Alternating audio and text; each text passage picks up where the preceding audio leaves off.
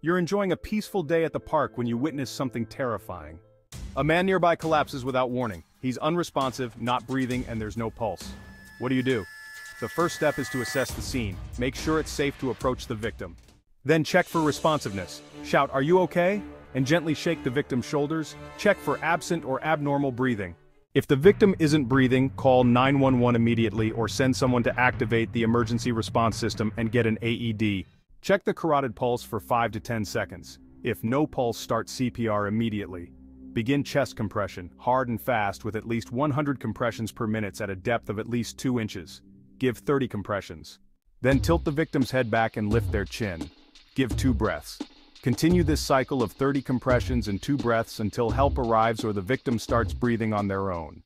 If a defibrillator is available, use it as soon as possible following the device's instructions.